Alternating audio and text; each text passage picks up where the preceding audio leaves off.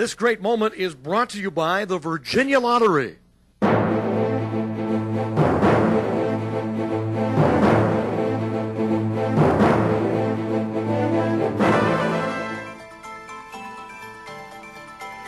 In 1992, the VCU baseball team had a memorable run in the NCAA Regional at Texas and came within one win from advancing to the College World Series.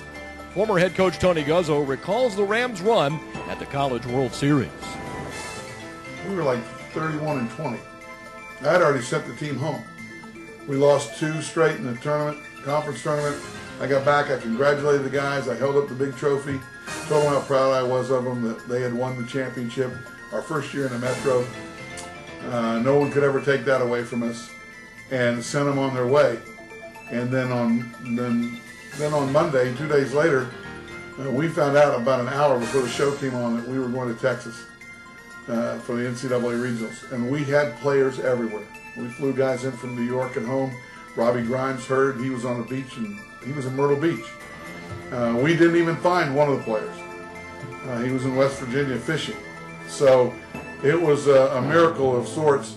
I think the key was, with our second trip to the NCAA, I was telling the guys, we lost to Texas 2-0 as a 6th seed, playing 1. And I remember telling the guys on the bus, we were going to try to win this game because we had to win a game.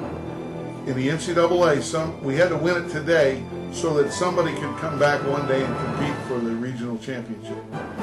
And we put our 2 best pitchers out. We started our 3rd pitcher, let him go 3 innings, Buff Hockman, and took him out even though he was doing okay, and then put in Michael Ketterman because I didn't think Michael could go 9, but we had Michael Strong for 6, the last 6, and we rolled the dice. We went with our 2 best because we wanted to get a win.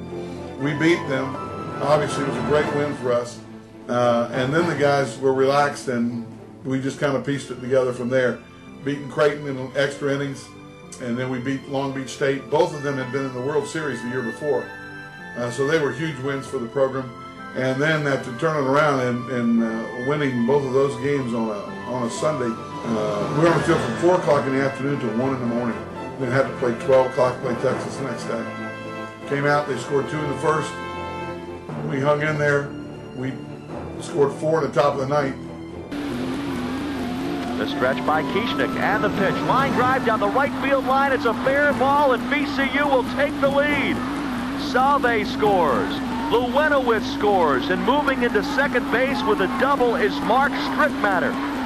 Unbelievable. It has happened here in the 9th inning. And I think something that those kids obviously will never forget, and something that VCU fans probably never thought was possible. The stretch, and the 2-2 pitch to Abbey. Hard hit ground ball to third baseman Fields. Steps on the bag, and VCU will be in the game tonight with Texas at 7 o'clock as the game is over. And you really got to give credit to the Rams. They scratched back and scored 4 runs in the 9th to force the game tonight, Phil. I'll tell you, Bill, this is a ball club that you simply can't count out, and they proved it. This great moment has been brought to you by the Virginia Lottery.